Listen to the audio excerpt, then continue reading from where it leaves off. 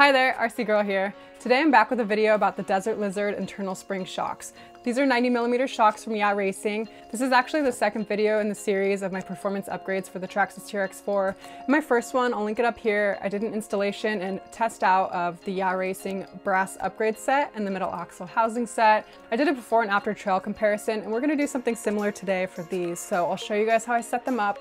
They're pretty new, so there's not a ton of videos on them, but I might try a couple different setup options. I'll show you guys how I install them in the Traxxas TRX-4, and then we'll do a before and after trail comparison. Let's try them out today. Stay tuned.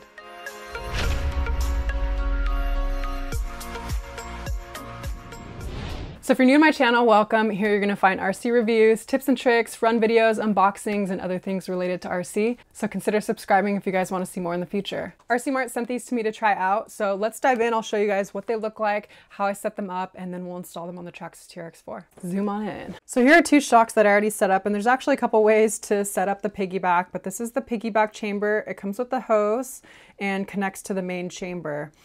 So let's do an unboxing of one of them so you can see everything that's included in the kit. First, it has some pretty basic setup instructions. These weren't super helpful to me because it didn't tell you really, do you need to bleed the air out of them? But basically it just says add oil to the chamber and add oil to the shock body. And then next we have the two clamps that hold on the Piggyback chamber. Comes with all the installation hardware and some extra O-rings and also the hardware to install it onto your car. Here are the Piggyback chambers and the hoses, and these come with a nice little rubber gasket. I've heard that shocks like these in the past have leaked oil, which is not a great thing. So it looks like they're nice and well sealed, and there's going to be a tight seal on the chamber and the hose. So we'll have to try that out. Here's the shocks themselves. So it looks like you can unscrew the bottom here and rebuild the shock if you need to. And you can also unscrew this top piece. And again, there's a little rubber washer here and the spring. They come not filled with oil. Some people actually run these dry with no spring whatsoever. Some people run them with the spring and oil in both chambers, and some people run them with just the spring and no oil at all. So those setups to me sound a little bit crazy. I am used to the shocks with oil and springs, so we'll have to try out some different setup options and see how they perform. The Piggyback clamps on here with the screw. You tighten that and you can adjust the height of it. I do really like the shocks that come stock on the Traxxas TRX-4, but we'll have to try out something different and see if we get better performance. You're gonna need a couple things for the install. I have my electric drill and my hex bits, and then we have some shock oil. So I have a couple different weight options. We might have to test out a couple options and do some tuning, but first I'm just gonna start with a lower weight oil. All right, let's get to the install. First, what I went ahead and did was take off the stock shocks on the front, and then I went ahead and completely set up one of these to my preferred liking. So I'll show you guys how I did that, but first I wanted to do a little comparison. I am running the same shock weight oil in both of the shocks, both the stock ones and the new ones. And this is 400 CST. This equates to about 30 to 35 weight. I'll show you guys the rebound rate on these. And the rebound is how quickly the shock goes back to its normal position after compression. So I'm gonna fully compress these.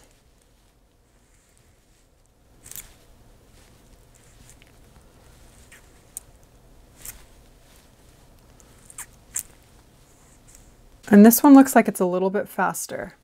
Then we can do a little spring rate comparison. So I'm gonna show you guys how much pressure it takes to fully compress the new ones, and then compare that to what it takes to fully compress one of the stock ones. Okay, so our new ones, if we fully compress it, it's about 21, around 2100.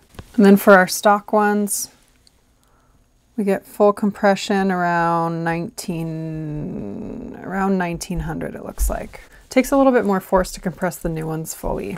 To me, these also seem really, really smooth. If anything, they might seem a little bit too stiff. So we're gonna have to try them out on the trail, definitely. So how I set these up is I tried to get the least amount of air throughout the entire system. So ideally, you'd wanna be able to bleed the air out, but the way it's designed, you can't really get all the air out completely, unfortunately. So I'll show you guys what I did to get most of the air out, and I feel like this is a really nice and solid setup. So you're gonna start with your empty shock, comes with a spring inside of it. And you can also unscrew the bottom component here. So there's all of these little O-rings, and they say to put a little oil on them and then seal that up. So tighten that up completely. Make sure that that's not going to come loose. You don't want it to leak any oil. And then I put the spring in, and then I filled it with oil completely, as much as you can. You're going to want to overfill it, and then it's going to kind of spill over, spill out the top there. So that's totally fine. We actually want it to spill over like that. And then what I did is I took the hose and I filled it with oil until it came out the other side. So it looks like it's starting to come out the other side here. And then I attached it to the shock body. Oops, and now I'm getting oil all over the place. And then I took this extra chamber, take the bottom off, fill that chamber completely with oil, set that aside, and then I attached this piece here to this one. And then this is where you're going to do the bleeding as much as you can. And so I compressed the shock here, and you're going to see some air bubbles come out. So just try and get as many out as you can to see a couple popping.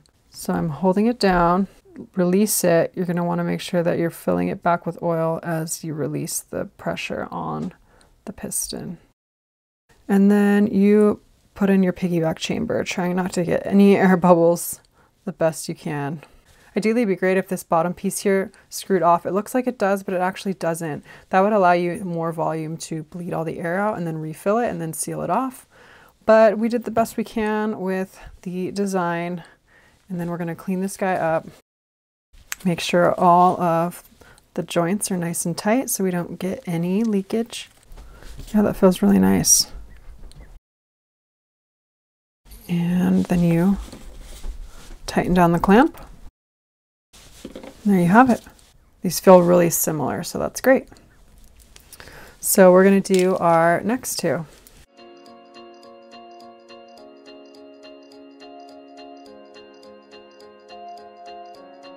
So now we're going to install the shocks on the TRX-4, and it's super simple. There's a screw here, and there's a screw here holding on the bottom, and we're going to take the mounting hardware, so one of the longer little beveled things, and then the other half of it, and that's going to be what the screw on the top goes through.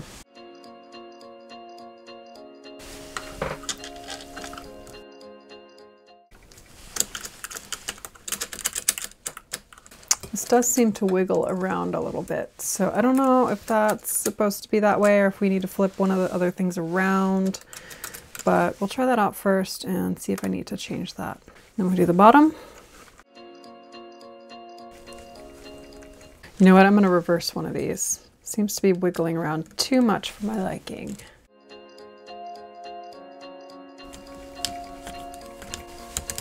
Okay, let's do the other side. All right, so we got all our shocks installed in the TRX-4. This thing is looking super sick.